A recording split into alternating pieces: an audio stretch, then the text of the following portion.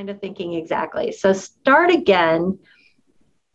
First of all, you called it a quirk of your personality, but tell me a little bit more about that. Well, for whatever reason, maybe it was because, I was interested in science early on. I was always really interested in thinking about, what if this or what if that? And in the context of, my research, I would, you'd think, okay, what if I do this? Will it tell me something that's going to allow me then to make progress? But in the space program, I found that was an incredibly useful skill to have, to be able to ask the question, okay, what if this happens? What are we going to do about it? And of course, I wasn't the only one. A lot of people were asking the what if questions, and you're a lot of the time you spend preparing for a mission is going through that exercise with the other members of your crew, the members of your mission control team, maybe the customer team. What if this happens? What are we going to do? What if this happens? What are we going to do? And at some level, you reach kind of a consensus that you've covered the important what ifs. And it is certainly true that one of the things that I was most nervous about when I launched was, are there some what ifs we didn't think about? And in my career, my flying career, yes, there were some what ifs that we hadn't thought about. Most of the time, I would tell you that what ifs that we encountered, we had thought about. And so we knew what to do. But there were a handful of times where something happened that we had not thought about. And when that happens, then it's really important for the ground team and the team on orbit to be able to communicate, because they need, what would happen typically is once the problem was identified and a plan of attack was developed, the ground would then take that plan and put it into procedures that the crew could execute. And then their job was to share that with us, and we had to learn it, even though we had never done it before. We all had basic skills that we could bring to the problem, but and I'll give you a couple of specific examples in a second, but these were generally procedures that we had never done.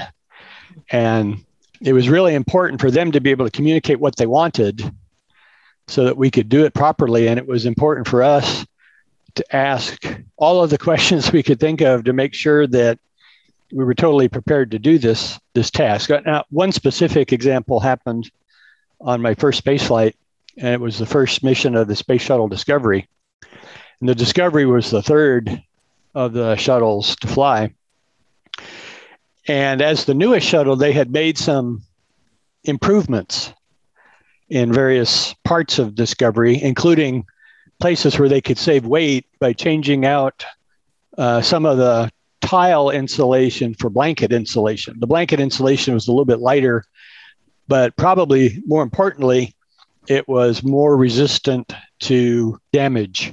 The tiles were very fragile, and they didn't want you to ever touch them. And the blankets were quite robust in terms of, being able to be handled. And so they did make some changes. And one of the changes had an effect that we had not what-ifed. And that was it reduced the amount of insulation on an area of the vehicle where two water lines dump water to the vacuum of space. One is a freshwater dump line, the other is a wastewater dump line.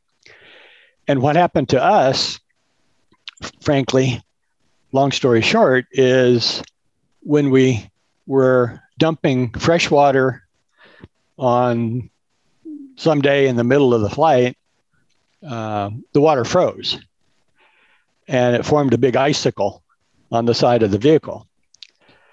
And that was a problem because they were worried it would come off during reentry and it could hit something in the back that was important. And so they really wanted to get rid of it. But they didn't have initially a good plan for how to do that. And I do remember that one of the things they wanted to do was keep open the option of going EVA, doing a spacewalk, and get rid of the ice. And the two spacewalkers on that flight were Mike Mullane and me. And I remember when they told us they wanted us to prepare for a spacewalk, which meant we had to do the suit checkout, we had to depressurize the cabin, we had to do pre-breathe and all of that stuff. Mullane was ecstatic because we didn't have a scheduled EVA, but now he's going to get to do one. And I thought, this is the dumbest damn thing I've ever heard. And the reason I thought that was there's no way to get to where the ice was. I mean, I recall there was some talk about, well, one of us will grab the other by the ankles and hang you over the side. Or we'd take a piece of equipment apart that had a metal tube as part of its structure, and we might, go over the side and pound away at it. And I thought all of those ideas weren't very good. And ultimately what they decided to do was to use the robot arm we had on board, which turned out to be a better plan.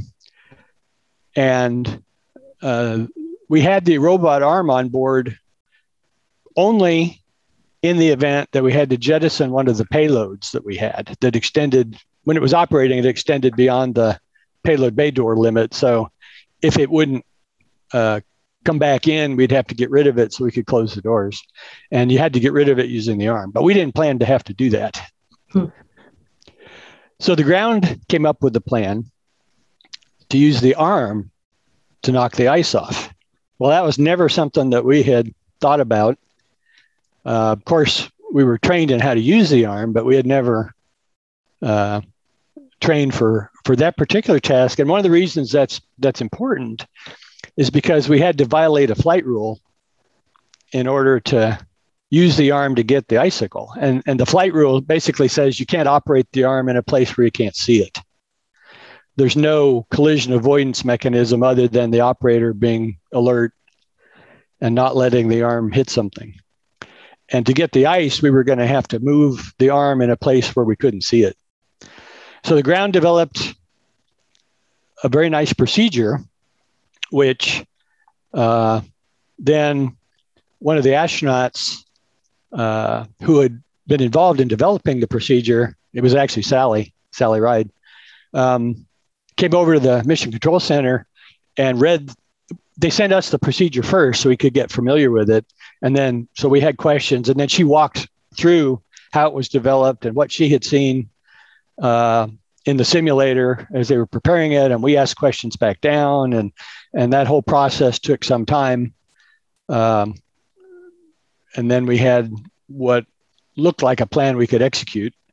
And in fact, we did, and it worked, and the icicle was gone. But it required the ground developing this new plan and sharing with us. We had to study it ahead of time, think about questions we would ask, and go back and forth with the team on the ground before we could execute it. And it worked. It worked well. That general procedure happened many times in the shuttle program. One other story I could tell you was on the Hubble servicing mission in '97, STS-82. The ground initially discovered that the insulation on the side of Hubble that faces the sun all the time was torn, worn, scorched, looked like it was peeling off. And they were concerned about that. And so what they wanted was for us to manufacture some temporary patches out of material we actually had on board, and then send the two EVA guys out to install it. And so they had to design it on the ground first. Of course, you kind of think back to Apollo 13, where people were off in a room and they're building mock-ups of the LIO box that they needed to manufacture. So they came up with a a design for this patch that could be installed by a crew member in a spacesuit. And they sent the procedure up. I think it was 10 pages long or something like that. And our pilot, who was going to be the guy to build this thing, got irritated. He didn't want, 10 pages of a procedure. And he told them, send me a picture. And so they sent him 5 more pages of a procedure. And he was getting more and more upset. And he said, send me a damn picture. So finally, in those days, we actually had a thermal printer, so they actually could send you a picture. So they sent up a drawing of what they wanted this thing to look like. And that's what he needed to be able to do the job. So, I guess one lesson learned in all of this, which could be generally applicable, is think about, how people learn and the various ways, that your students may learn. Some will be visual learners, others want to hear it, the verbalization. Scott was definitely a visual learner. Once he saw a picture, he knew exactly what to do, and he built this thing, and it was gorgeous. And the guys took it outside and installed it, and it was on the Hubble Space Telescope until 2009. We had actually all signed it in black Sharpies before the guys took it out and installed it. So our autographs were on Hubble Space Telescope for a little more than 10 years. And the guys on the last servicing mission took it off to install a more sophisticated thermal patch. And I ran into Grunsfeld. John Grunsfeld was the actual astronaut that did it at a meeting in Austin in 2010. And I asked him, what happened to our patch that had our signatures on it? And he said, I lost it. And he actually lost it overboard. So I guess it stayed in orbit for a while, but it was no longer on HST, and we didn't get it back.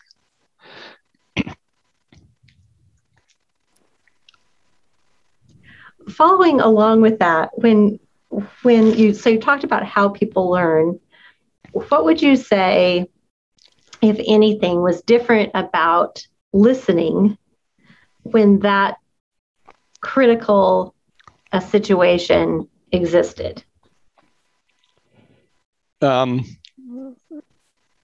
Well, it's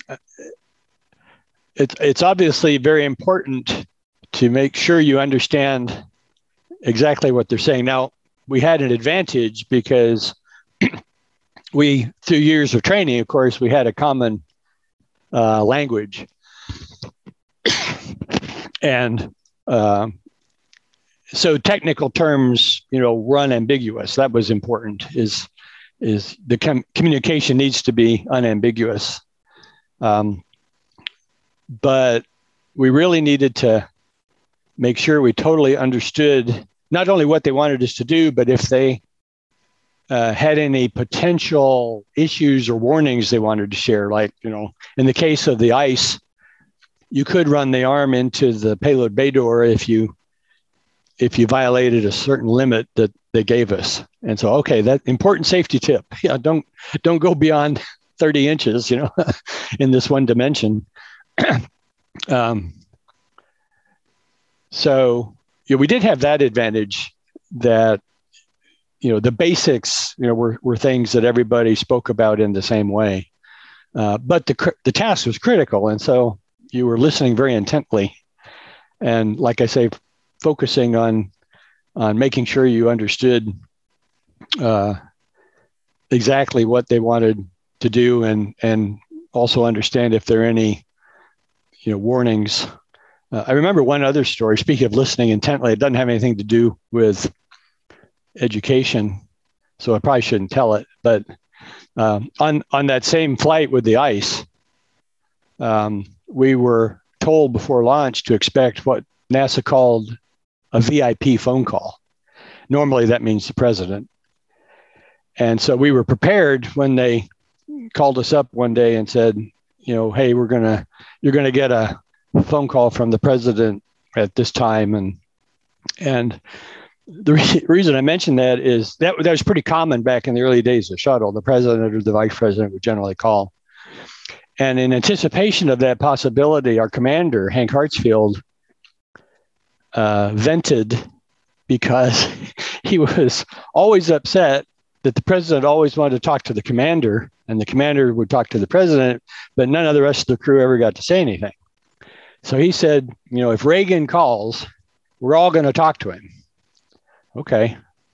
And so Reagan calls, and of course, by protocol, he would talk first to Hank, and they exchanged some words, and then the president would say or ask something else, and then the pilot would answer. And that was Henry's plan, is that every time the president says something, the next person will respond on behalf of the crew. And for whatever reason, I was last. And we started losing comm with the ground while Reagan was talking. And I was the only one that hadn't spoken. And I was going to have to respond to whatever the president said, but it was garbled, and I'm panicked because I can't really understand what Reagan is saying. And I'm supposed to say something.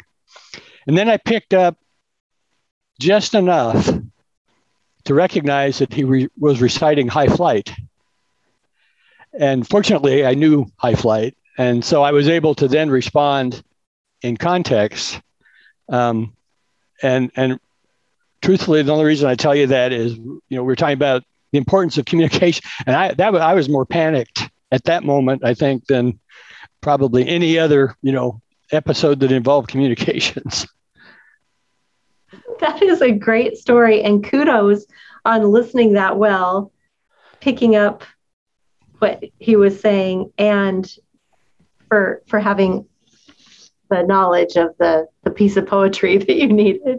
Yeah, the stars were shining favorably on me that day. I wanted to build on that great story you had about Commander Hartsfield, basically saying, it's great to take a call from this VIP call from the president, but I want to really focus on the team and the ensemble, right? And so much around ensemble success, particularly in work environments, but also for young learners, is based on team environments, making other people look good, setting other people up to succeed, and that sort of thing.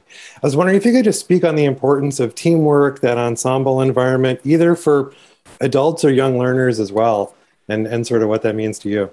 Well, I think, particularly in the space program, everybody probably at least instinctively feels that teamwork is so important.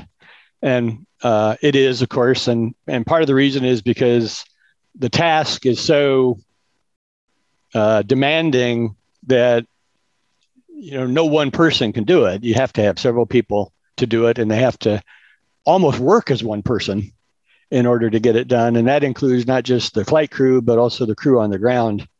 To the point where we train for that, of course, train for the teamwork.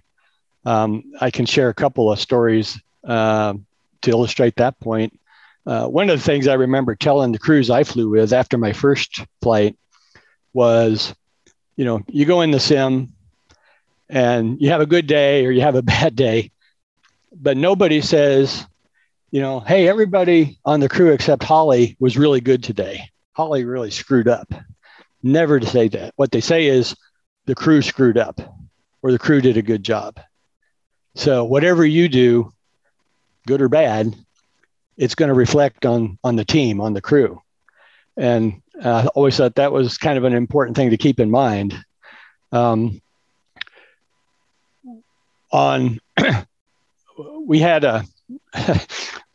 We had something called Hoot's rule on my second flight. Hoot was the commander. He was one of my best buddies in the astronaut program, Hoot Gibson. And early in our training, we had a problem during ascent in the simulation. And what Hoot needed to do was to reach down on the center console and flip a switch and then push a button. And that action would separate the solid rocket boosters. Well, the problem was he reached down and flipped the wrong switch. And the consequence of that was it separated the tank and not the solid rocket boosters. And so suddenly the engine shut down and we died. And after that, as our team on board, we developed a rule, which we named after Hoot, that nobody takes a critical action without somebody else looking at it and saying, yes, that's correct. So for example, in this case, he would have grabbed the wrong switch and I would have said, nope, wrong switch. Or I would have confirmed, yes, that's the correct switch. And we did that for the whole training cycle, and we did it in flight. And we thought that was, I mean, some things you get to know how to do just by heart because you've done it so many times. But our rule was you don't do that. If you have somebody watch you, if it's critical, you wait till somebody's available. If it's not critical, but somebody's available anyway, he's not doing something right now, you ask him to come over and watch you do it. That kind of teamwork, maybe a little bit above and beyond what other crews did. So I can give you another instance on the Hubble servicing mission. We had that mission, the activities on any of the Hubble servicing missions were highly complex. It involved the ground, it involved the crew flying the orbiter, the commander and the pilot. It involved the guy operating the robot arm, in this case, that was me, two guys in the payload bay doing the spacewalk, doing the actual repairs, and another off-duty EVA crew member that's orchestrating the activities in the payload bay. So there's a lot of communication going on. Some of it doesn't involve me. So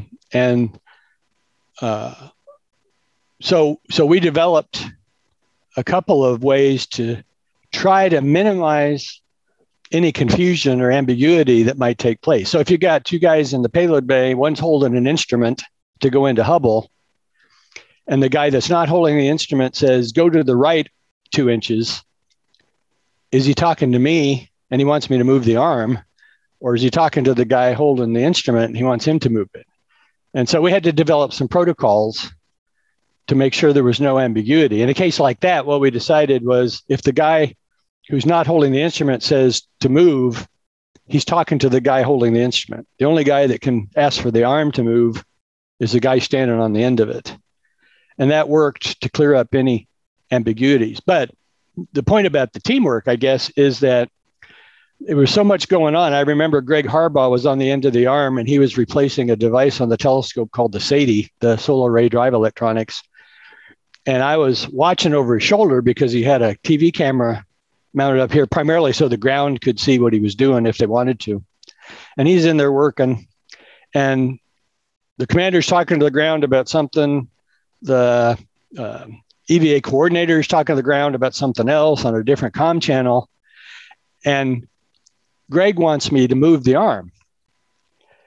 And we had worked together so long that Greg knew that I would be watching him on the TV. And so Greg just used his hand and he pointed the direction he wanted to move.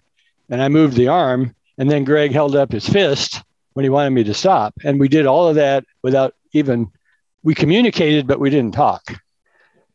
And there's just little things like that where you work, find effective ways to work with your teammates to get the job done.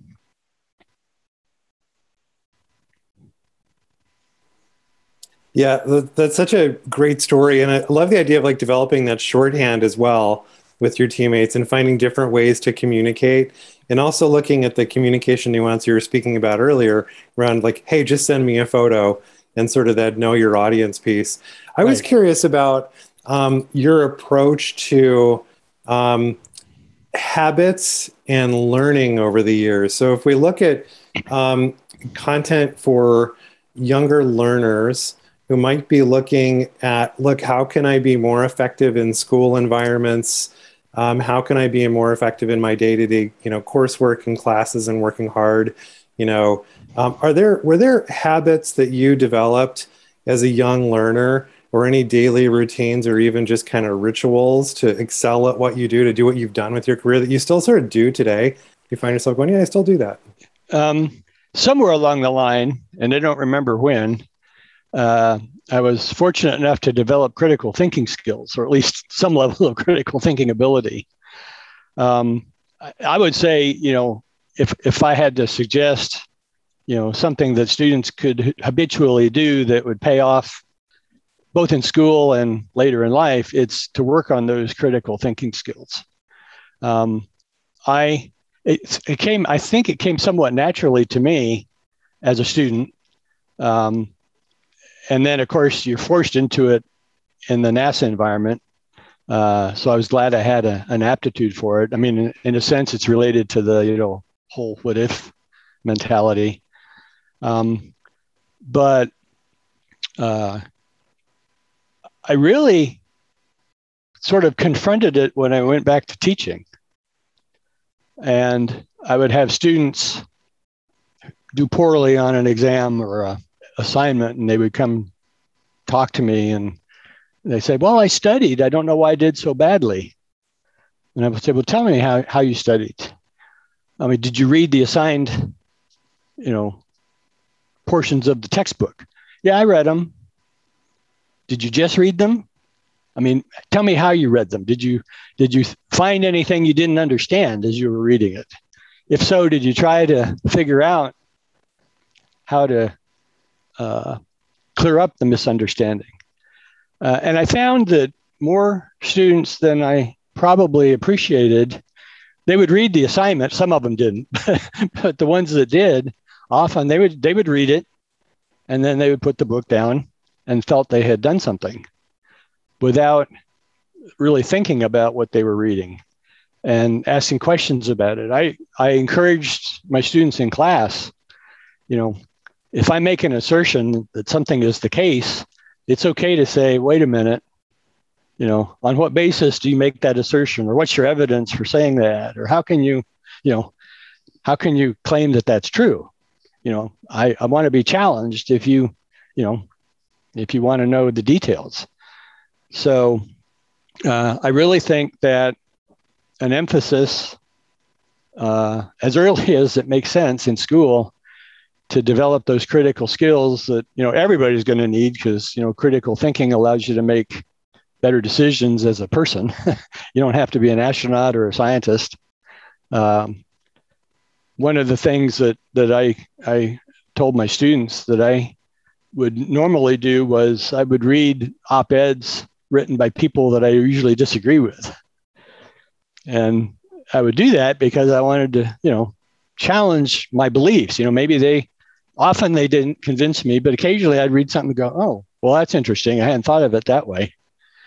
And so it's, you guys know better than I that anymore you can spend your whole life listening and reading about things that you already agree with. And, so the challenge is to, challenge yourself to, challenge what.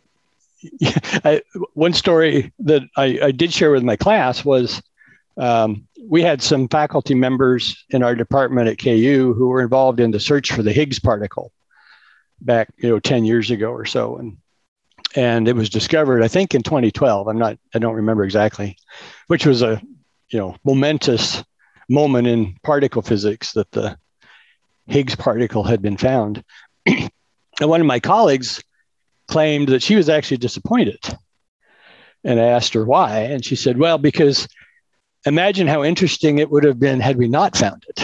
And I thought, well, that's an interesting perspective on it. So, maybe part of the fun in science is, challenging yourself to, find new questions that you don't have the answers to.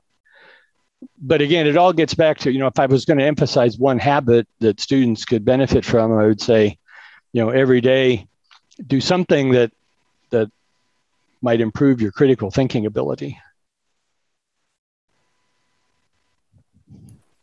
I love that because it's, Mimi would love your thoughts as well, but it's so important, especially for young audiences today, right? Who get, we get caught in our algorithms and our bubbles, yep, particularly on social media. And it's hard to seek out differing points of view to come up with your own point of view. I think it's a really critical lesson, especially for young learners. years. Yeah.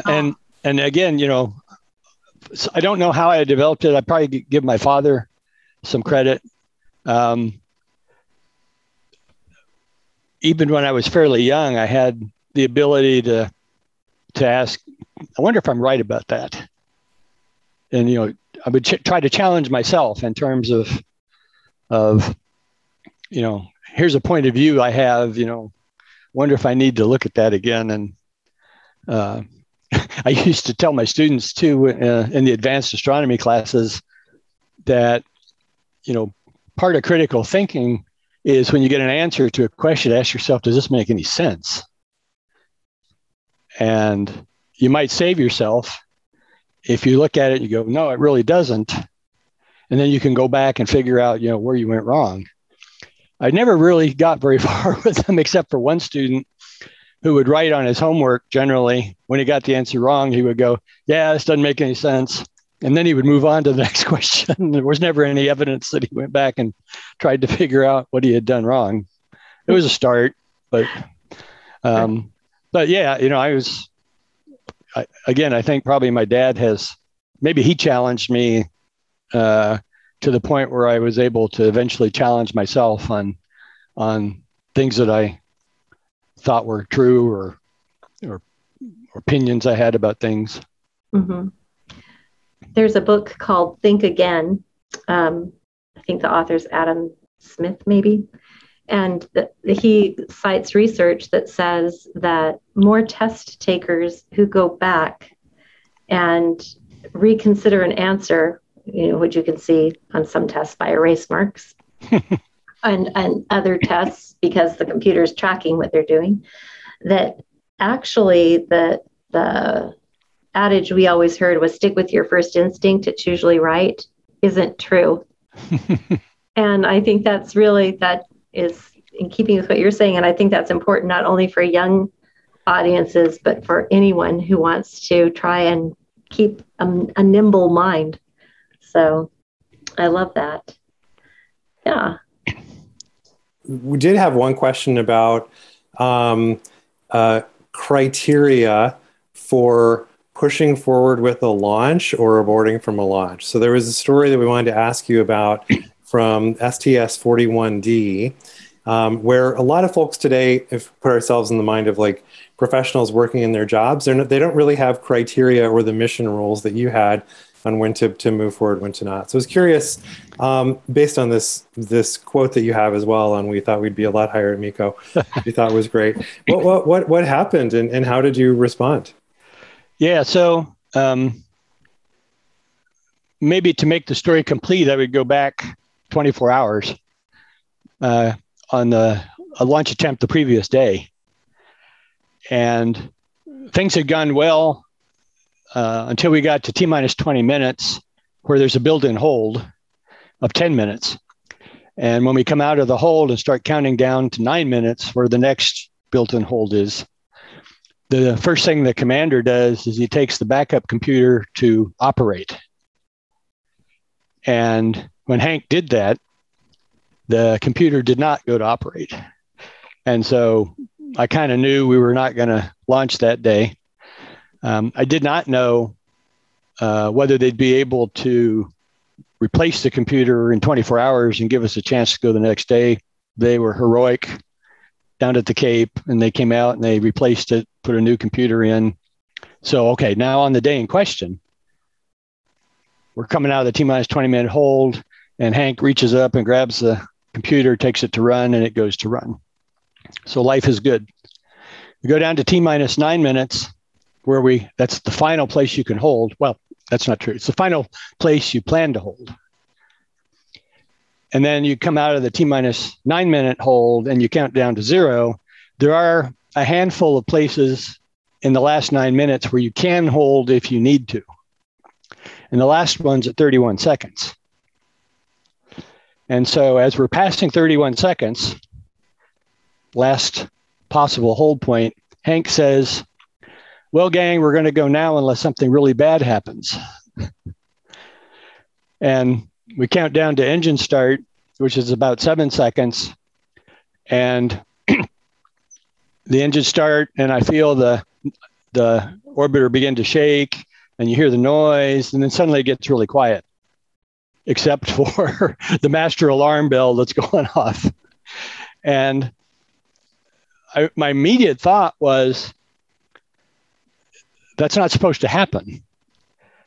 And the reason I thought that was just by chance, for about a month, I would guess, before the launch attempt, the simulator had been having problems with the model.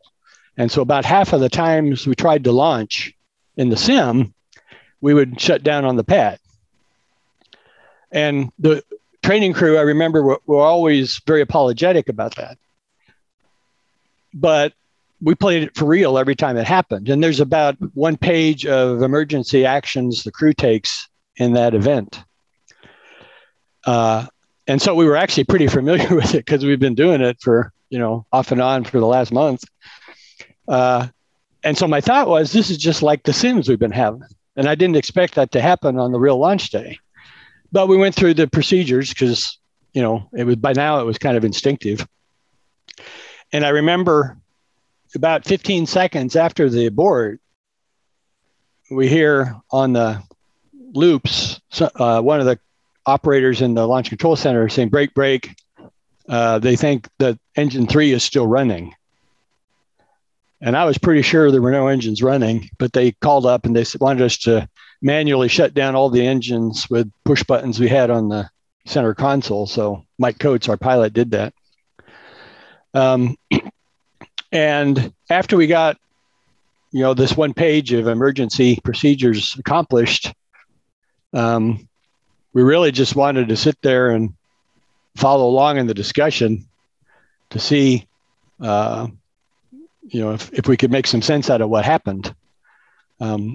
We did not want to ask questions. We didn't want to interfere. We didn't want to step on somebody that might be, they're still going through some, emergency procedures of their own. So mostly we're just listening. The comment I made, I actually didn't make right away. I think it was, may have been 20 minutes after the abort before I said what I said. And from my seat, which was between the pilot and the commander, I'm on my back and I can look out the overhead windows and I can still see the pad surface. And when I looked out and saw that, that was when I said, well, I thought we'd be higher than this at MECO.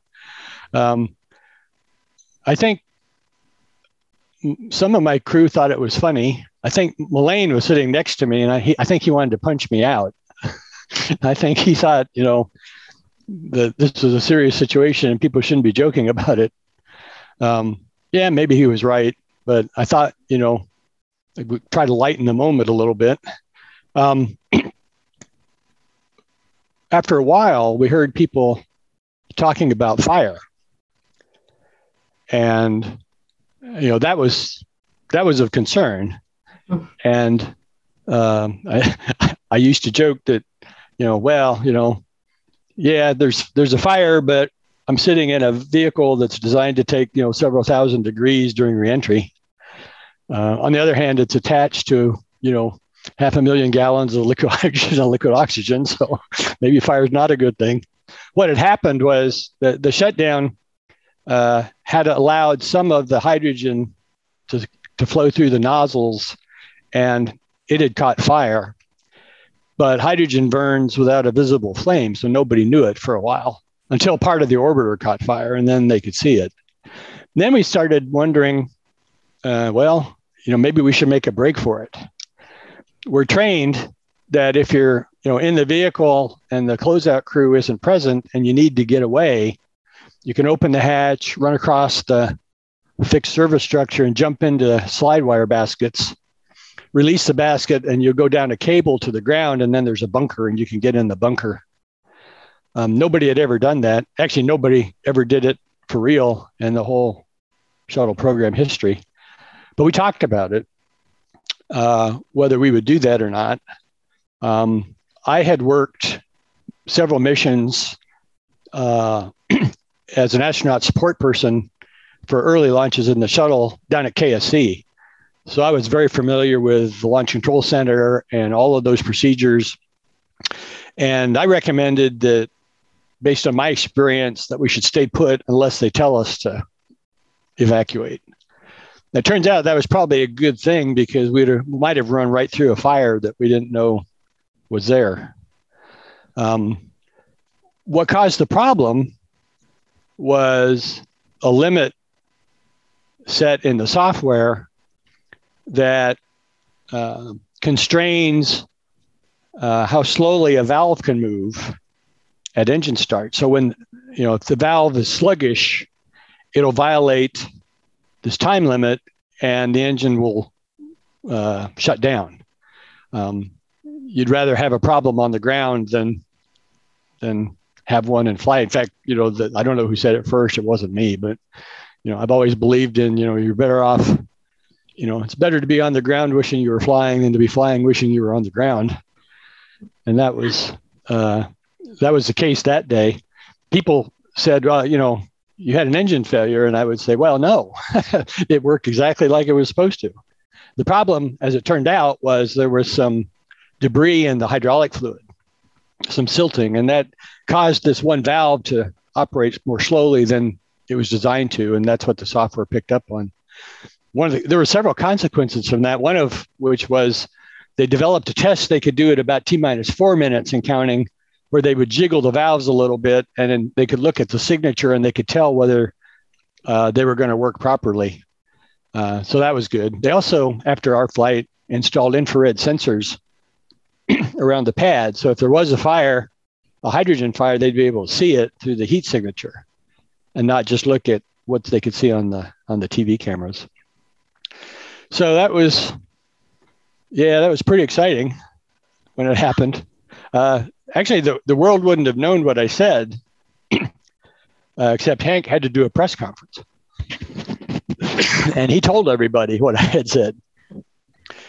And if you advance 15 years to July of 99, when we had another abort right before lift. Actually, it was, I think it was 0.2 of a second before the engines would have started on STS-93. People have from time to time asked me whether I had a quote from that mission. And I did, but nobody knows about it because Eileen Collins, who was the commander, didn't have to do a press conference. I don't know if I should say what I said. I know. I said, I'm getting too old for this, stuff. Insert stuff here. Yeah. I'm trying to remember whether, I think that was, I don't remember the sequence. We scrubbed once for weather and once for it was a hazardous gas sensor reading. But I think it was the night that they were lifting the Liberty Bell 7 off of the floor of the Atlantic. Huh. It was either that night or the next night. But the first night we scrubbed, the guys were out, bringing up the Liberty Bell 7. That's great. So I want to just jump into something that you were talking about first, that it wasn't really a failure because the system worked. And it simply, there wasn't a launch. And then you went on to say that failure led to infrared cameras, that the ability to test those valves. So can you talk a little bit about how NASA in general uses failure to adapt and how we can translate that into our personal lives? Yeah. Obviously, it's almost a cliche to say, you should learn from your failures. Mm-hmm. And I think we were pretty good at that. Something would go wrong. We would find a way to make the system more robust. In fact, I was talking to somebody just the other day about the fourth Hubble servicing mission, because for that mission, I was in a management job and we had an issue with one of the Freon loops on board the orbiter. And it was not cooling like it should have been. And in fact, it was not cooling at a rate that violated the flight rule. And the remedy is the crew comes home, because if the only other one fails, you're not going to be able to keep the equipment from overheating during your entry. And so that was a problem we got to wrestle with as managers. And the reason I bring it up here is because, the flight rule had been written probably before STS-1. And we hadn't really looked at it until we had the situation actually arise.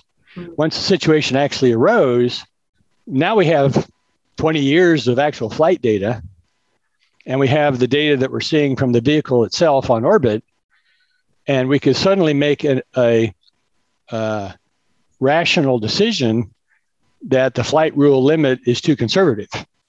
And the mission's important, but if the right thing to do was come home, we would come home. But we were able to argue that we don't need to come home. We're smarter now than we were when we wrote the rule 20 years ago. So we were good at making improvements when we had the data. We were good at making improvements when we had failures. Now, one thing I have shared with audiences over the years is I at least think there's sort of a third component to this, and that is you need to learn from your successes. And you could point to Challenger and say we had successfully flown 24 flights, I guess, before Challenger. But there were warning signs that the system was not behaving the way it was designed. And of course, that's been, well documented. Lots of books have been written about all of that. And I forget her name, but she came up with the notion of the normalization of deviance. It's not working the way it's supposed to, but you've seen it work that way a dozen times and nothing bad happened. The same is true, frankly, of the Columbia accident. We knew that foam was coming off the tank. We just didn't think it was a threat to the vehicle. And so, you can at least raise the issue of, we were successful, but is there some lesson learned that we should have taken advantage of? And the answer clearly in hindsight is yes. Now, I would go on to say, for every flight, there are literally thousands of problems that you have to resolve. And you have to give priority to the ones that look like they're the biggest problems. And I would tell you that before we lost Columbia from the foam strike, there was a discussion at flight readiness review for an earlier flight that foam had come off and hit the bottom of the solid rocket booster and had caused some damage to the solid rocket booster. So that was viewed as kind of a turnaround issue, maybe a money issue because you got to repair it, but not a safety issue. On the other hand, at that same review, there was a discussion of how the crew, this was a space station shuttle joint mission where the shuttle had docked. And one of the crew members was using the space station arm and drove it through the payload bay of the shuttle. The crew member was looking at a TV monitor that was showing something other than what the crew member thought she was looking at. So at the time, that seemed like a bigger problem is, how do we prevent crew member from having poor situational awareness and doing something that would be catastrophic? And so the only reason I mention that is, in hindsight, it's easy to say, well, you should have paid more attention to the foam. But at the time, that didn't seem like it was the biggest issue. So, so I would say, we learn from our data, we learn from our failures, but you also need to learn from your successes. Now, that's sometimes hard to sell. If you go to a program manager and say, you know what, this has been working, but I'm kind of concerned about it, and I'd like to spend $1 million to make an improvement, guess how far that'll go. So in a constrained budget environment where you got a lot of demands,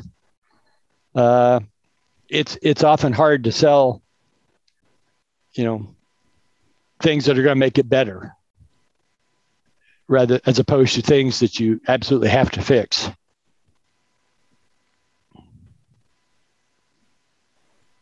Yeah, that's really interesting. Mimi, just one quick build and then I want to hand it to you. Just that notion of learning from your successes is really tough for professional these days, because there's this culture of scale, more. Let's grow, versus let's do something repetitively a number of times really, really well, right? And so it's that notion of like, let's keep doing what we're doing really well. And I think a lot of companies, I think there's a growing trend for companies to say, what do we need to be 3x the size next year, or should we just keep doing the same thing we're doing really well? Yeah, good point. That is a great point. And I think one of the things that occurred to me is, how do you, in those processes where, whether it's a plan for growth or just day-to-day operations, how do you build in holds so that you can consider, it all seems to be going well, but is it really? Or hold on, is there something we can improve on for the next phase? Or I don't know. Yeah, that's tough. I mean, going back to the space program,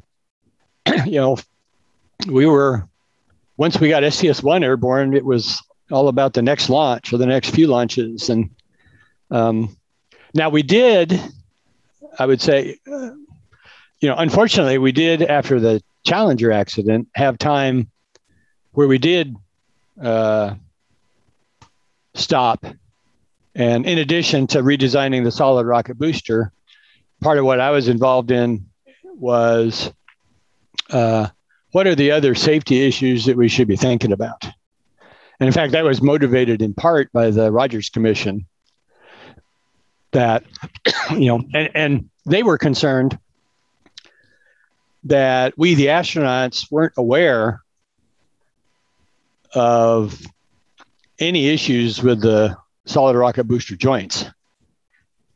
And so then they said, well, what are you aware of that you're worried about? And that produced a whole bunch of things, that some of which we did, some of which we didn't. That, one thing that comes to mind is tires and brakes. The orbiter was heavier than it was intended to be when it was built, and we were really stressing the tires and brakes. In fact, we had some brake failures, and we were worried about, not just being able to stop on the runway, but what happens if you get a brake failure, locks up a wheel, you blow a tire, and now you skid off the side. You could do catastrophic damage to the orbiter. But the tires and brakes generally had worked, but we didn't have much margin. And so that was one of the things that we were able to get improvements on a more robust set of brakes for the orbiters. We also ended up later in the program with a drag chute to help, take the energy out of the brakes and help us slow down. And there were, I don't know, there were probably a dozen or so things that we identified after Challenger that we were able to improve, even though they had operated, successfully up to that time. Some of them were software changes that, we had been interested in that would make an abort easier to fly, for example.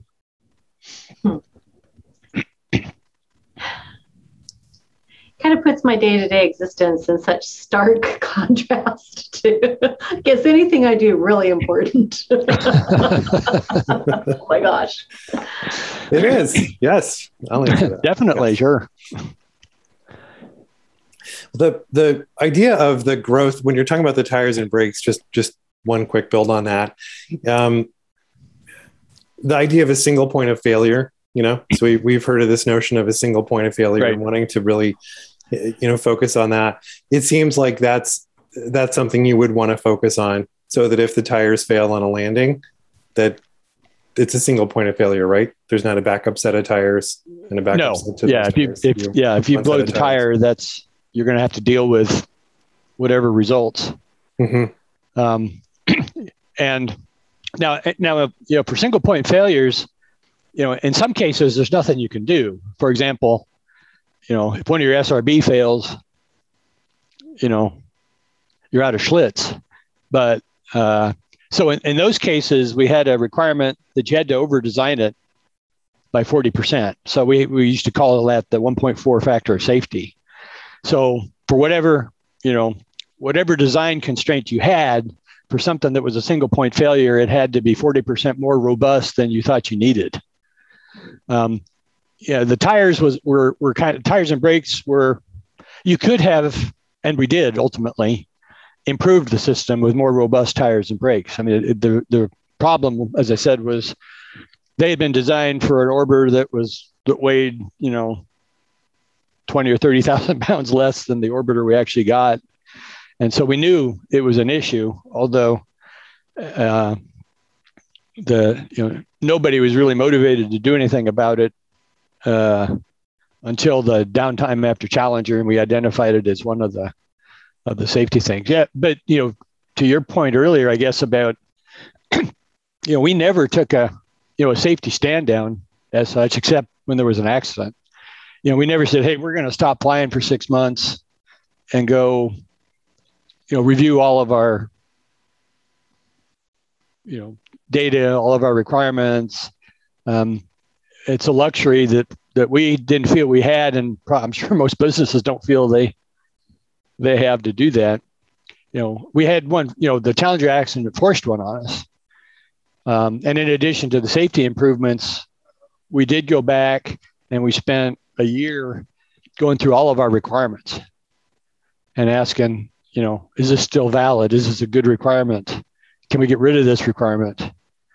So that we actually ended up with a better set of program requirements, when we resumed flying. That was beneficial. But I mean, you could argue that, wouldn't that be a sensible thing to do just as a normal course? And the answer probably is, yeah, it would be. But, we had a lot of people tied up in doing that for a year, and that was inconsistent with, being able to fly the manifest at the same time. When you were talking about the flight, I don't remember which mission you said it was, where you realized that the flight rule limit no longer applied. And you said that you realized the rules didn't fit the scenario and you had more data than you'd had originally. But who made the decision to say, okay, go ahead? And, what's the leadership takeaway from that? Yeah. So ignore the rule. Yeah, we didn't actually ignore the rule. And I would argue, I will answer your question, but I would argue that at least the way I and many others interpreted the flight rules is you do the best you can writing down all of the responses to the what ifs. And a lot of this, of course, was done before the first flight because you had to. You had to have a set of operating practices because in real time, you may not have the chance to sit down and think, what should we do? You need to have thought of that ahead of time. If this happens, I'm going to do this. If this happens, I'm going to do this. And you do the best you can do.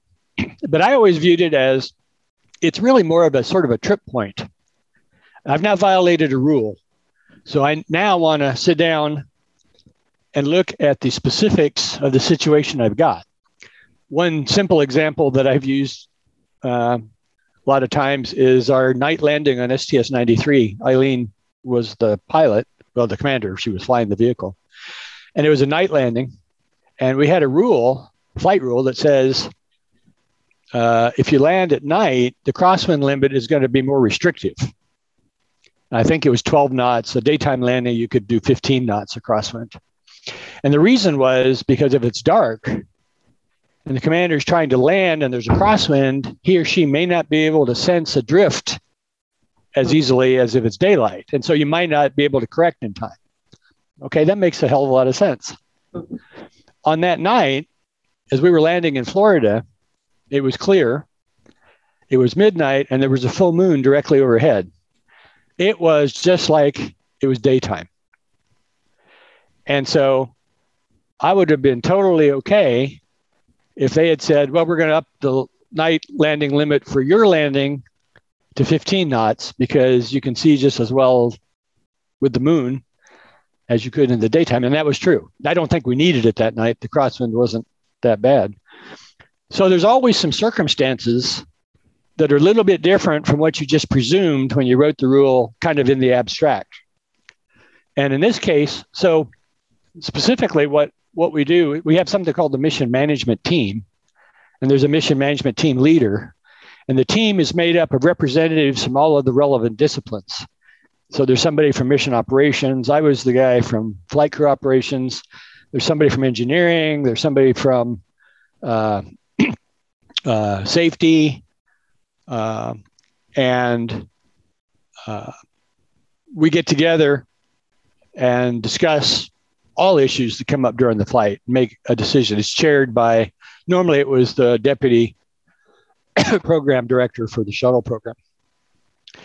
And so I heard about this problem actually on the plane coming home from the launch, that we had this reduced flow in one of the Freon coolant loops.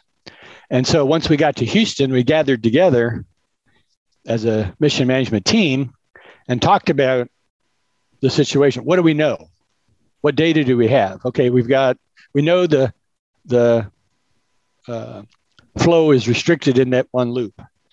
Do we know what caused it? Well, probably not for sure, but it seemed like it's probably debris that may have been in the line that shook loose at launch and wedged into a filter. It was interesting to me because the previous time Columbia had flown, that was the vehicle in question on the mission, it was Columbia, was ours, STS-93. And we had a pre-existing condition. We had a wire that was frayed in the payload bay, and the vibration of launch caused it to contact metal and cause a short. So we had a pre-existing condition, and the shake, rattle, and roll of launch caused the problem. It seemed like it was kind of the same thing. There was probably debris in the line, and then the shake, rattle, and roll caused it to come loose and clog a filter. So we didn't know exactly what the problem was, but that was probably it. Now, if that's the problem, is it likely to get worse? Well, probably not. If that's the problem, how's the other loop? It's fine. So we don't expect, it could still fail, but we don't expect the same problem to happen in the other loop, because if it were to have happened, it would have happened by now. What data do we need in order to make a decision? Well, what's the risk? The risk is you've got a degraded loop. What if your good loop fails? And now you are constrained on how much cooling you can provide to the avionics you need to get home. And if it's low enough, the avionics boxes could overheat, and that might be the end of the mission if you're trying to go through reentry and landing. So the threat is, what if the good loop fails? Can I convince myself that if that were to happen, that I have enough capacity in the remaining loop to get us home? And to answer that question, you need to know, well, how much capacity do I need? And so after we met, putting those questions and others on the table, we chartered a team to go off and look at the actual heat loads being generated by the equipment on Columbia, how much we would need to dissipate for reentry, and come back tomorrow and report. And so they did that. They came back and they said, this is how much cooling we're going to need. And if it doesn't get worse, the degraded loop can handle that. And I pointed out, I recall, that what they had done in their analysis was they had assumed that you would turn on all of the normal equipment you would use for entry and landing, and you would turn it on at the time specified in the flight plan. And I pointed out, you actually don't have to do that. you don't have to turn some of these things on until later. You don't need them right now. You need them later. The reason you turn them on now is because you're assuming the crew is strapped in their seat and they can't reach the switches. But I can tell you from experience that I don't need to be strapped in that early. And you can delay turning this on for 15 or 20 minutes and I'll get it before I strap in for good. So we had margin. That wasn't the plan, but if we needed it, we had it. So here we are. Now we know that if the good loop fails, we have analysis that says the degraded loop will be adequate for entry and landing. And even if it degrades a bit more, we've got extra tricks we can play that'll keep the heat load down and enable us to do a safe entry and landing. So that was presented and it was discussed. And everybody on the management team had a chance to listen and, make suggestions like I did or take issue with the analysis. And in the end, everybody, I actually don't know whether the chairman of the team made a decision or it was just kind of the consensus that we're okay in this situation. That, we didn't think the good loop would fail, but if it did, we still could get the crew home. So we were good to go. I just have so many takeaways from that had you not had someone on your team who'd actually experienced the situation, flipping the switches, and when you actually need to be harnessed and all of that. So it's experience plus analysis plus simulation is what I wrote down, or the keys to all of that success. I was trying to remember. Of course, we had mission management team meetings all the time when we were flying. Sometimes it would be, hey, things are going great, so we'll meet again tomorrow at noon or whatever. Sometimes there'd be problems we'd have to talk about. There probably were times, but I can't think of any, where the chairman actually made a decision. I mean, I didn't mean it to sound like that. Where there was disagreement in the room, and the chairman said, well, I'm chairing this and this is what we're going to do. Mm-hmm. I am sure that never happened.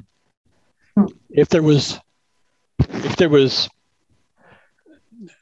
rarely contention, but if there was disagreement or somebody thought there's some data that I think would be useful that we don't have yet, we would generally go get it. So again, I can't, there may have been some, but I can't think of any case where the decision wasn't the decision of the group. Nobody got browbeat into, there may have been, the only example I could possibly think of was we would occasionally get into some disagreements about landing sites and weather. And often I was on the side of, if we wave off the first day, we should call up Edwards and be prepared to land at Edwards if we need it on the second landing day. Often the program didn't want to do that because if you land at Edwards, you got to get the vehicle back to Florida, and that takes a little time and it takes a little money. It puts the vehicle a little bit at risk if you're flying it on the back of the 747. So there would sometimes be discussions about, no, I don't want to call up Edwards on the second landing day. We'll just wave off if, KSC is no good, and we'll call up Edwards on the third landing day. As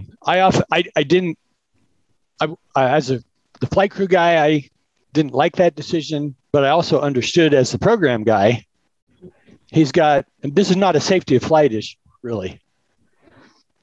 I mean, you can get into a safety of flight issue if, you go to the third extension day, which we did on 61C back in '86, and now something happens and you can't land, you're going to run out of consumables.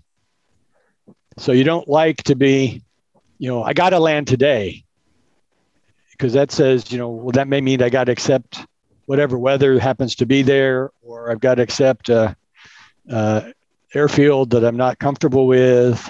So I didn't like to put the guys in that situation. But, that's kind of protecting for the next failure in that case. we have a weather forecast, so I always felt, well, if the program has some rights to decide how they want to manage the assets, as long as it's not a safety of flight issue. But that's probably the only real decision where there was ever any discussion about I think we should do something else. I didn't want to put in that specific example, because I'd been through it once and I was a little bit nervous as we went to our third extension day, because we were already, we were out of most everything. And we were reusing lyo canisters for the CO2 management. And Charlie Bolden was drawing pictures of what he could see out the window because we didn't have any film left. We were eating the green vegetables out of the pantry because that was all the food we had. That is hilarious. And it got so bad we had to eat the green vegetables. Yep. That's so we were desperate. So that was, I didn't really want to put our crews in the situation where, they were really running out of consumables and they were going to be forced to land potentially in, other than a good situation. We never, in the program, we never ended up there. That's amazing. But that's how all of that worked. And I remember, my recollection is the press was sort of playing it as you might expect, is that, NASA has this problem and the flight rule says you're supposed to land, but, it isn't clear that NASA is going to do that. They're going to ignore their own flight rule. Well, we didn't ignore it. We just refined it based on analysis and data and simulation, and everything we did was completely defensible. It's an interesting takeaway as well, just about margins, knowing what margins you have when you have to. It's good to know what they are, and how to protect them. The green vegetable metaphor is fantastic. Love that. It's a good margin. You don't want to get down to the green vegetables. If you're eating your green vegetables, you're too near the edge. That's right. Oh my gosh. Well, maybe that'll be the title of my book. Try to avoid the green vegetables. Right. We're down to the green. We're down to the greens. Down to the greens. That's right. Oh, goodness. I feel like this has just been an incredible conversation. And I'm just trying to skim to see if we should drill down on anything. What do you think, Sandy? It's been so valuable. Like, we're so grateful for your time as well. Like, thanks for sharing your insights. It's genuinely an honor. Anecdotally, coming up through the camps way back in the day with Helen Unruh, we used to be able to ask astronauts like one question, as campers, and so this is like a dreamy revisiting of that. So it's really, really great. I think the one question, and this might cap it on my end, is just for young learners, like, big picture, is there any advice that you would have for folks who are in school, they're looking to get into science or space exploration, they're inspired by photos that you took, they're inspired by the Hubble Space Telescope, like what should they do to stay on track and be successful and sort of follow their dreams? I thought about that in the context of the question you asked about, if I could go back and give some advice to me when I was a student, what would it be? Great. What it would be challenge yourself. When I was in high school, frankly, high school was pretty easy. I was an A student. My senior year, my goal was to never take a book home at night, to get all my homework done in study hall or in class if the teacher gave us time in class. I did it too, at least for a semester. I don't remember if I did it for the whole year, but I didn't take a book home at all for at least a semester. Then I got to college and I took honors calculus. And I suddenly realized, I'll bet none of these guys took a book home either. their senior year. They were really smart. And I was not the brightest kid in the class, at least not based on my performance on the exams. And I realized that this is a different world. And I was going to have to change my approach. And I was going to have to improve my study habits. And I was going to have to challenge myself to, if I didn't understand something, I was going to have to figure out how to understand it. And that was true when I went to grad school. Fortunately, I did well enough in college to get into a good grad school.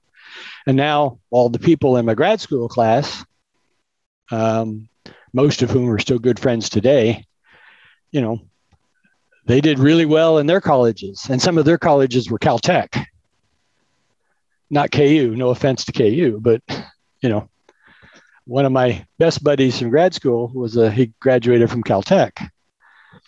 And so suddenly now I'm with, these guys not only were really good at college, but they were really good at a really good college. Not, again, that KU isn't, but we only had one astronomer on the faculty when I was there as a student.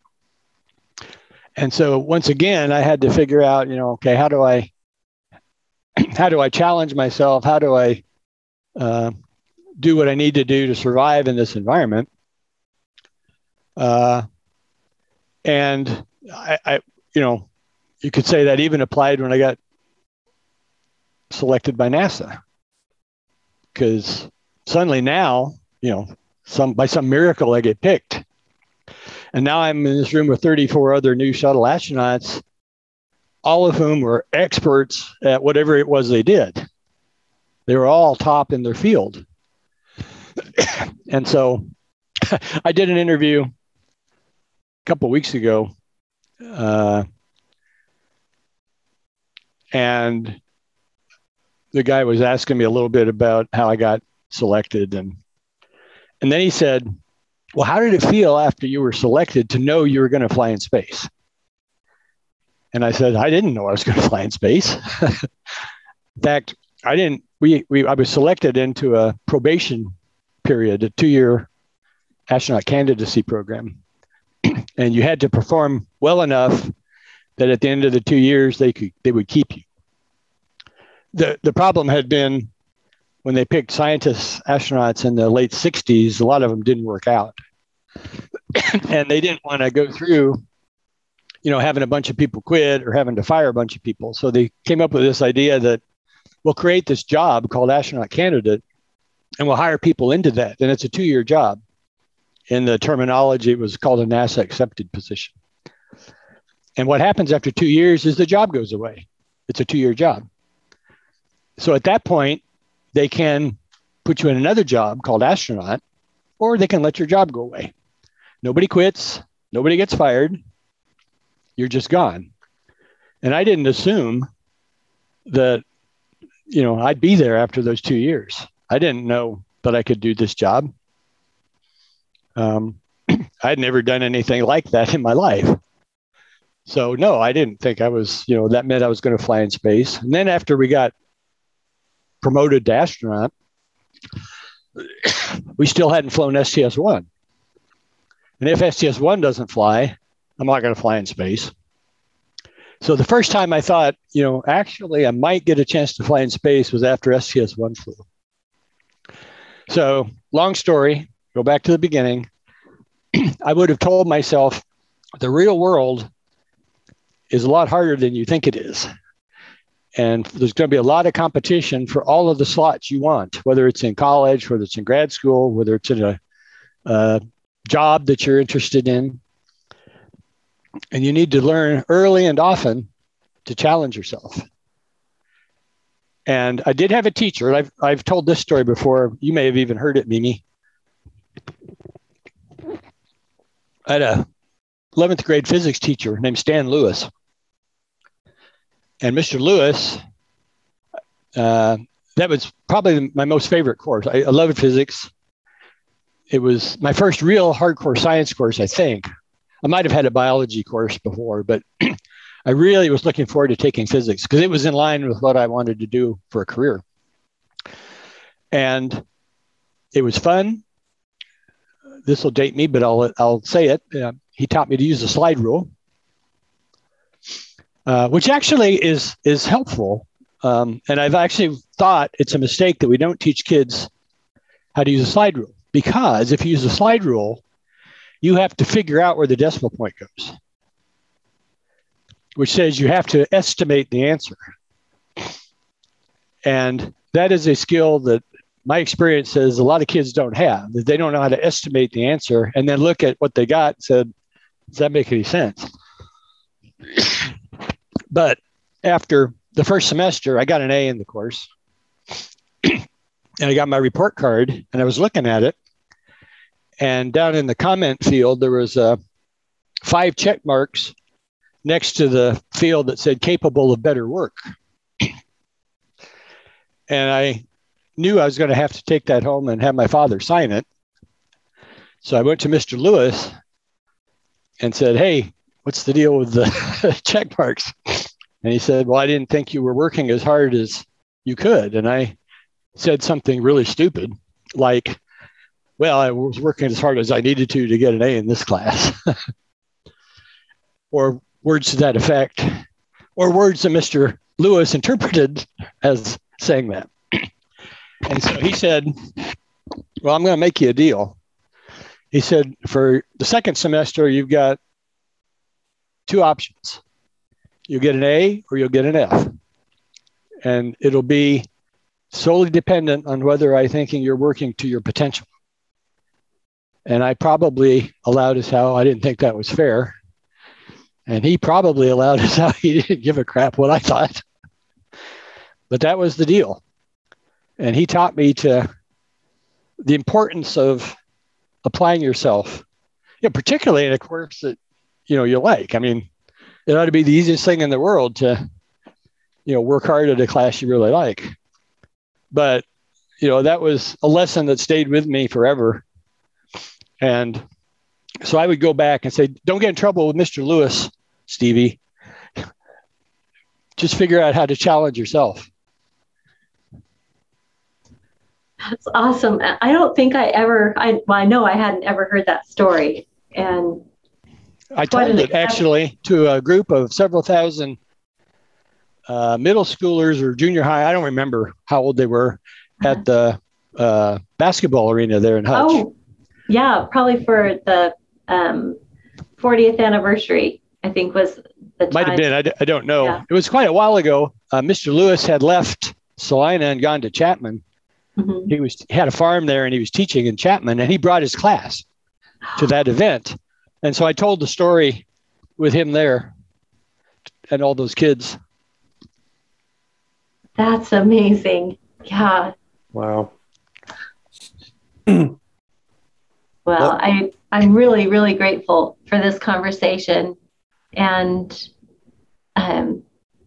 we've talked a lot about students and talking to your younger self. What's your takeaway for leaders, particularly in these times when, just as with any mission, everything can change and there's so many variables that we hadn't considered before? So what's your advice to leaders? Well, the leaders that I have seen that I thought were the best were the ones, there's several dimensions to it, of course, but I thought, the ones who valued communication. I mean, they were honest with their team. They would share information, not withhold it. And they were legitimately interested in what their team members thought. I was impressed enough by several people that managed that way that when I was running flight crew operations, I had a standing meeting scheduled with all of my direct reports. And the deal was, you can come in at that time. You've got a time once a week. You can come in and tell me whatever you want to tell me. It's not required. If you don't want the time, that's fine. But it's there. It's yours. If you want to come in and talk, then do it. People that, I've always believed that good managers subscribe to the the small brain theory, is that I'd rather have a lot of small brains than one giant brain. So I do think communication is important. People need to know, where are we heading? What's the goal? And that has to be a common goal. Now at NASA, that was relatively easy. At least at JSC, it was, because, at least some level, we all had a common goal of developing, training for, and successfully executing human spaceflight. We had disagreements from time to time about how's the best way to do that, but we had a common goal. And so that's maybe why things like the MMT worked so well, because, we all wanted to get to the same place. It was just sometimes we would discuss how to get there.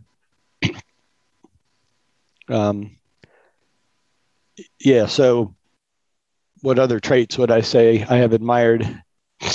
You need to know the business.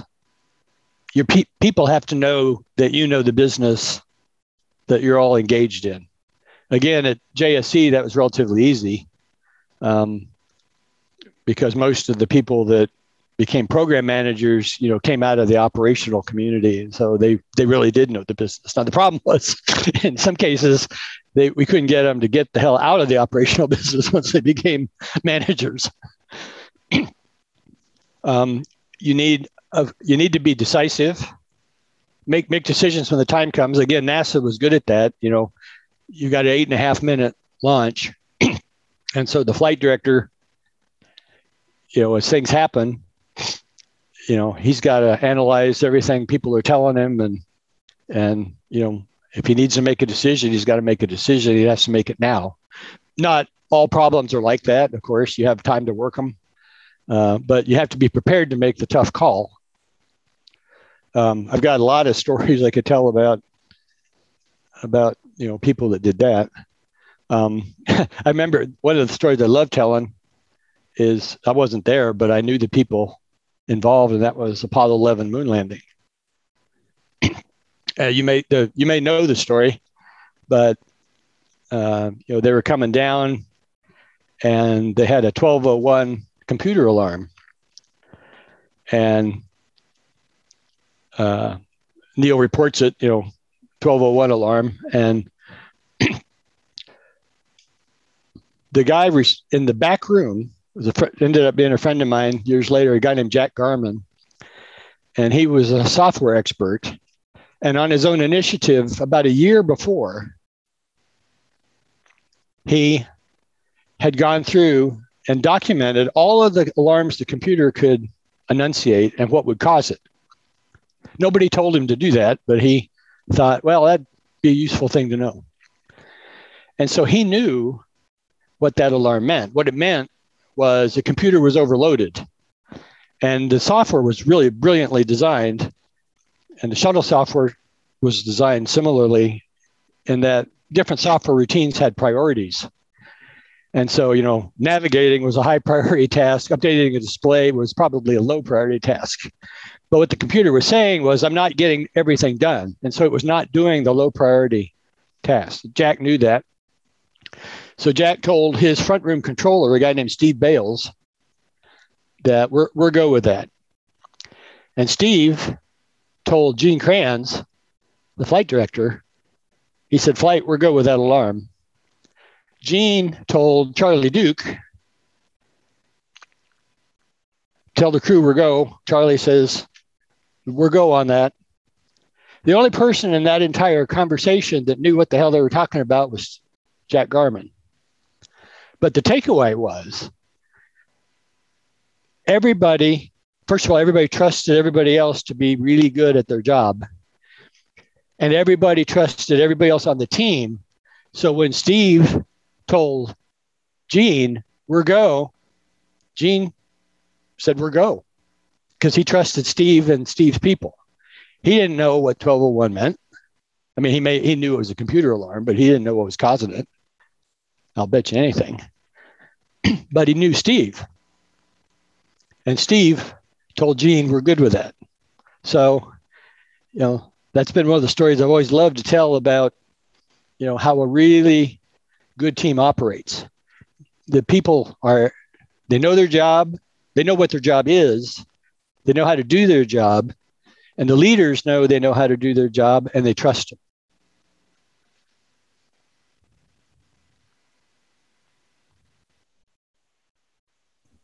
That is a fantastic illustration. And it's interesting because that's one of the core elements that keeps surfacing in all of the interviews that Sandy has done and that we've done together. And that, again, Andy Chaikin was just talking about that as well. And it's that we all know that the speed of trust and everything else that's been written about it is something that people look for, but it was critical.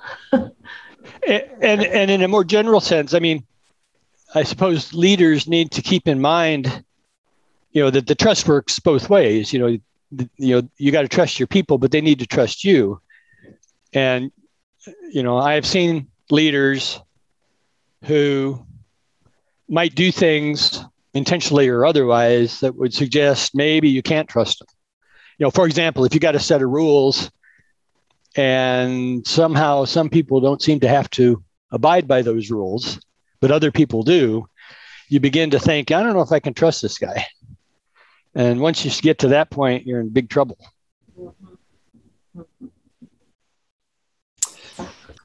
It's such a good point as well. Like on the trust, it's in that human element. It seems like when there's such a high pressure situation and literally everybody in the world is watching, like no exaggeration. And in that moment, when you have a human reaction that might be 1 to 2 seconds to either trust somebody implicitly or question it, right? And it's that now, trust piece, which is again, in our business, you had time to work that out. Because you would have been through, months and months and months of simulations with your team. It goes for us as the crew, but it's also mission control. So you have a chance to see who's good. You have a chance to interact so that when the time comes, you have a basis for trusting the people on your team, or maybe you've made changes by the time you launch and you get a new team. But John Shannon was our flight director when we launched STS-93 and had the electrical short and the nozzle leak and the underspeed at MECO. He did an interview about his leadership style, and I think he said, probably the best flight director is and he included himself in this characterization, was the benevolent dictator. You have to be in charge, you have to be demanding, you have to make decisions, but you can do it in a way where you're still, you still show trust in your team. You let them work the problem until, a decision has to be made. And I think all the flight directors were like that. Maybe some not quite as benevolent as others, but but again, it's not like that was the first time they'd ever been together. Part of the reason that we do what we do or did what we did was, you need to feel like you've been there 1,000 times when you do it for real. And so you have a time to work all that out and we did it on all the crews I was on. Different commanders had different approaches to how they wanted to do business, but we had time to work all that out. I tried to get them all to use Hoots rule. I don't know that I was successful. The other thing we called, I'm not sure I came up with this or not, but the other way you can characterize Hoots rule is, used to call it the pilot's rule, I guess, is that no matter how bad you think things are, you can always make it worse. and that was actually an important lesson too, because sometimes the right thing to do is nothing. I think everybody instinctively wants to do something. And often that's right, but sometimes it's not. Sometimes the right thing is just, let's hands off now. Let's, not make things worse by guessing. I think Gene said that after the Apollo 13 explosion. he said, let's not make things worse by guessing. The takeaway in that I think is really interesting. I think it'd be really useful for all age in that Mimi is the foundations for trust, right? Right. And the idea that you're building the foundation so that you're not guessing. You're in a situation where you don't have to make wild guesses. You built the foundation with the crew so that you know that you can trust each other. But there's a tremendous amount of simulation and work beforehand. Right. Right. You have a basis for building that trust and confidence. Mm-hmm. I feel like if I was an embroiderer, which I'm not, I don't do needlework, but I feel like I have the fodder for 100 pillows in these quotes and takeaways. Oh, I need that. Write them down and send them back to me because I won't remember what they were. I love you can always make things worse. Yeah, it's true. And the sometimes the right thing to do is nothing. All of that, and if you feel that you need to feel like you've done it 1,000 times to be ready to do it for real, that's really critical. Yeah. So thank you. Yeah, it's not glamorous, but I don't know. I remember from time to time being asked, what was it like the moment the engine stopped on your first launch? And then I say, well, I was still on the ground when the engine stopped on my first launch. No. And you saw the Earth, for the first time. What was as you're looking at what was the first thing you thought of after your first ascent? And the truthful answer is, boy, the simulations are really good.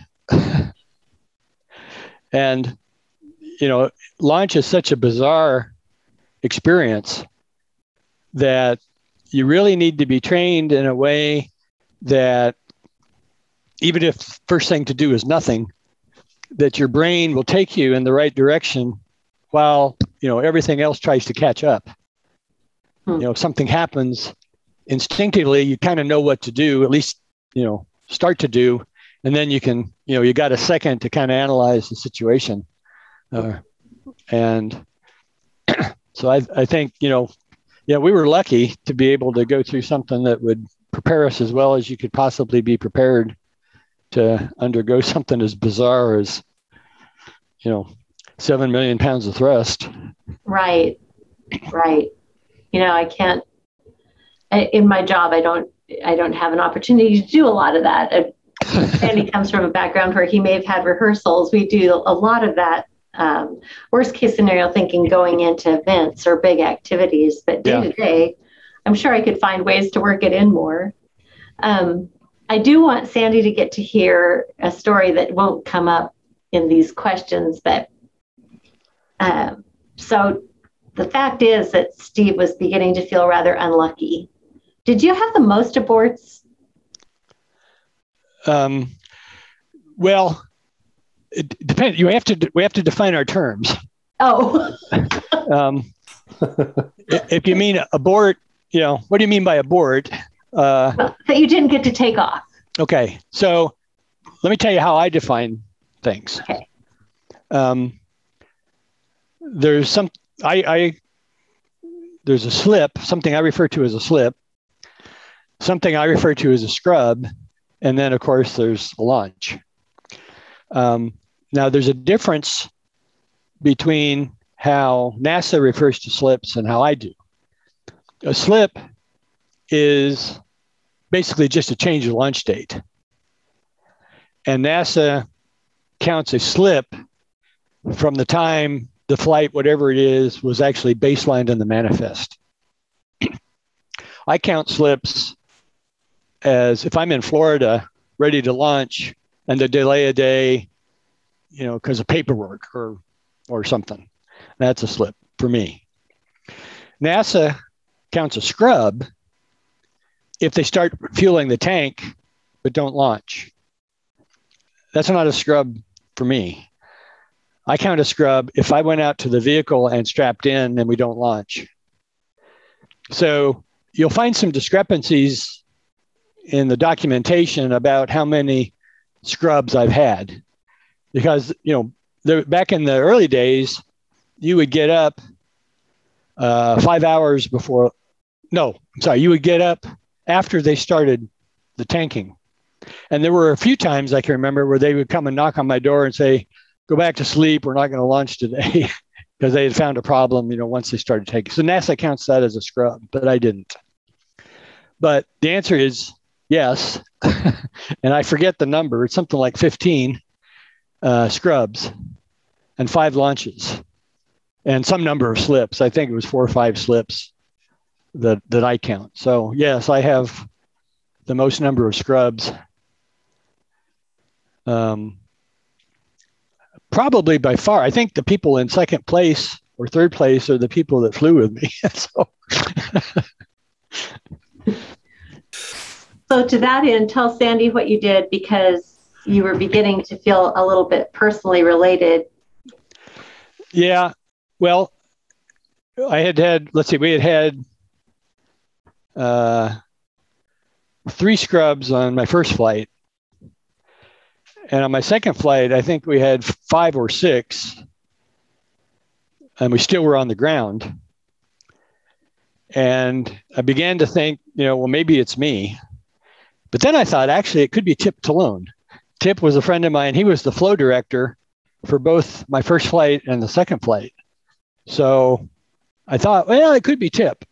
But so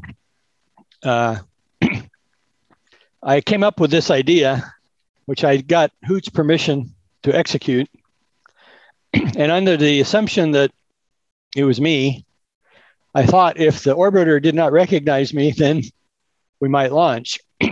And so I gray taped over my name tag, and I got a Groucho Marx glasses, nose, and mustache disguise and wore it into the White Room. And we launched. And that became something of a tradition afterwards. I remember, excuse me, I don't think I had it for STS-31, but I was in the Launch Control Center, might have been for my first launch as a flight crew operations guy, where I was at the, one of the consoles in the firing room. And the launch director was a guy named Jim Harrington, who was a friend of mine. And the flow director for that flight, I don't remember exactly which, I think it was Dave Walker's flight, but I don't remember for sure. The flow director was Tip. And they were sitting at the launch director console.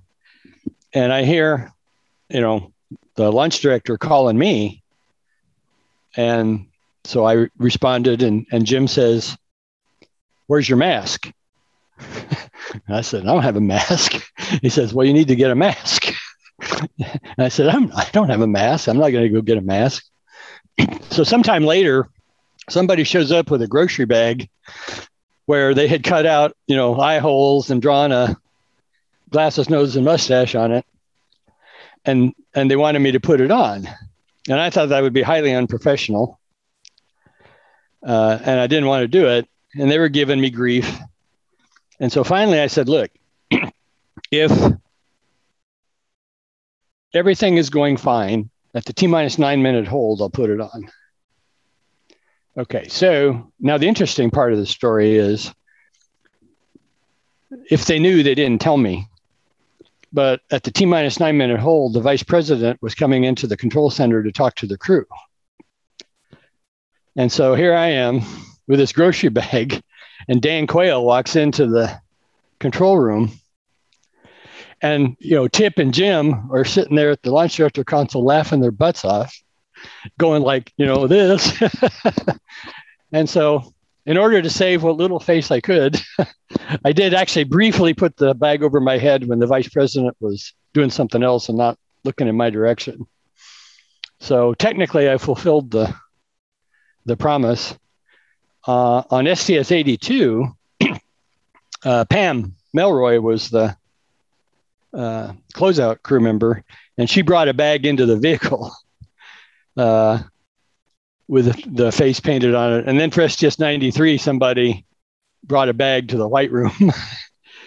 And I will tell you this, I went and looked it up, as a matter of fact. The mask was 4 for 4. Every time I had the mask, we lunched. 5 for 5 if you want to count the Dan Quayle episode. I do. I definitely want to count we did actually launch that day. That's just the greatest story. And I'm not a superstitious person, but that might make me one.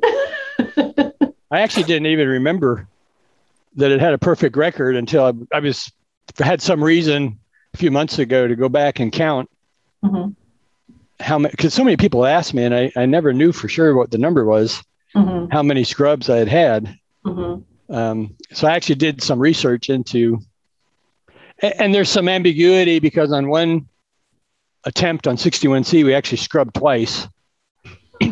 I only counted it as once. Well, it doesn't sound as if there was anybody else close behind you. So I don't think so. And I can't imagine anymore that, as infrequently as we'll be flying, that anybody will have a chance to come close to the record. Right. I love that. Thank you so much for sharing that story. Not only the leader in scrubs, but also the usage of Groucho Marx masks, which, by the way, guaranteed for space flight. I think it should have that on the package when they're actually selling those. It's a good point. Guaranteed to take you to orbit. I don't know that anybody else ever had to resort to something like that. Wow. That's so great. The opposite of the warning on the Superman costume. This warning says, warning. This mask may lead to space. May lead to flight. Yeah.